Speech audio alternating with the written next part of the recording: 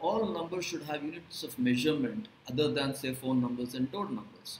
If a distance is being measured, the unit should be in kilometers, meters, miles, etc.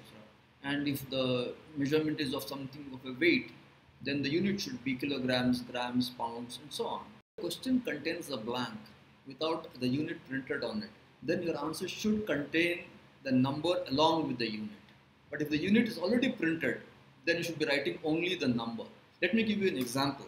Take a look at this question. Third question, length of the run. Length of the run is given a blank.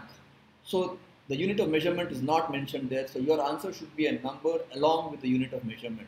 On the other hand, question number 6, cost of the run. Already mentioned pounds dash. So your answer should only be a number and should not be writing pounds again. So be careful when you have to answer the blanks with numbers.